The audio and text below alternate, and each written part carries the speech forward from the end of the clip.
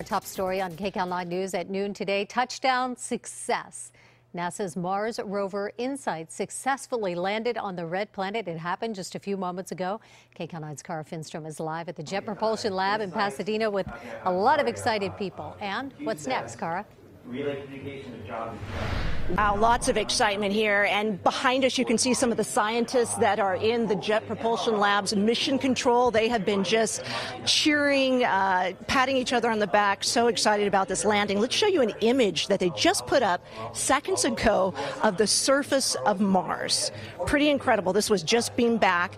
Initially, we heard a lot of excitement as landing was confirmed of this spacecraft just a few minutes beforehand, and then this image came across. Let's go to the reaction in mission control. Touchdown confirmed. InSight is on the surface of Mars.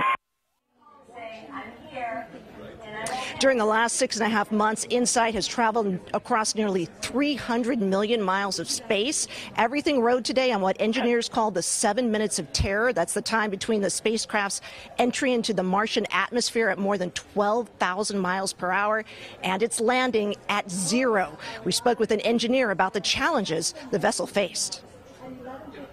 At about a mile above the surface of Mars, the lander falls away from the back shell and lights its engines.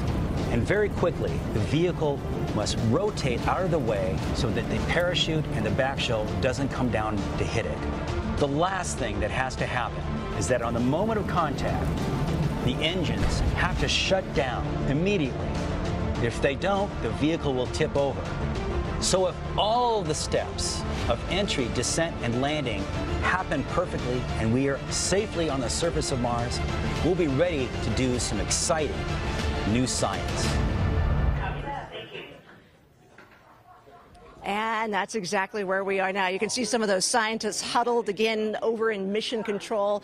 Lots of excitement about what comes next. This is a mission that is focused on learning more about the interior of Mars and what it can teach us about the origins of Earth. So lots of exciting stuff to come during the next 2 years as this mission gets underway. Sandy? Oh, Cara, what excitement out there, and good for them.